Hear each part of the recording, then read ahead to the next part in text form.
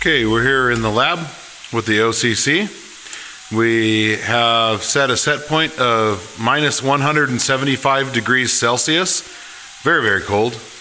We've been running for lots of hours, about 3 or 4 hours. But what we do want to show is the OCC running at minus 175 with a benchmark. We've overclocked the AMD CPU, the 8350. We've overclocked that to about a 4.9. So that should be good enough to show that the OCC will keep up with the temperature swings. It's the valve, which is inside here, clicking on and off and allowing liquid nitrogen to come down the tube and to our CPU. The purge kit purges all of the oxygen out of the purge case. Therefore, we run with 0 ice inside the purge case. We're going to open AMD Overdrive. That's the program that we're going to use to benchmark.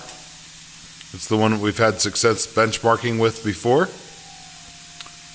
We're going to open CPU Z, just to show what's going on with the CPU itself. And we're also going to open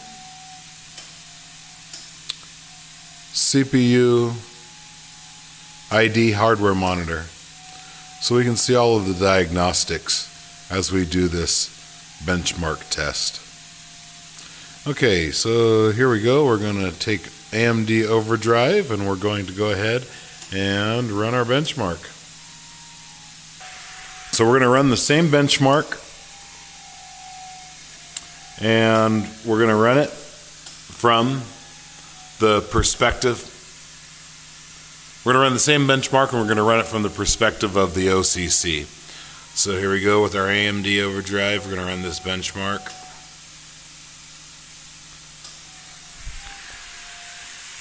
And the temperature fluctuation while the benchmark is running is so far, as you can see, that 2 is lit up.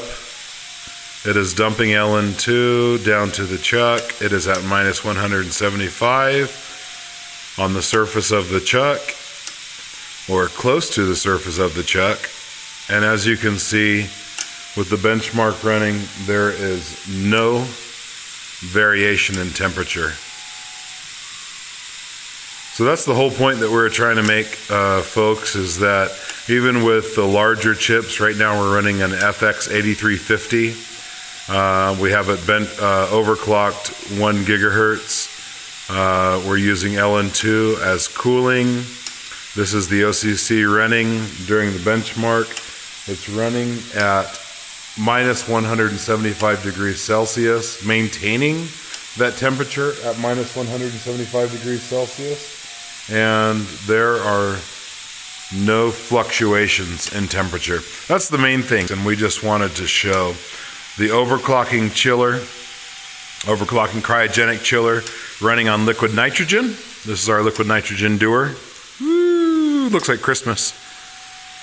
We've been running this sucker for about 4 hours now. Our overclocking chiller maintains whatever temperature you set it to.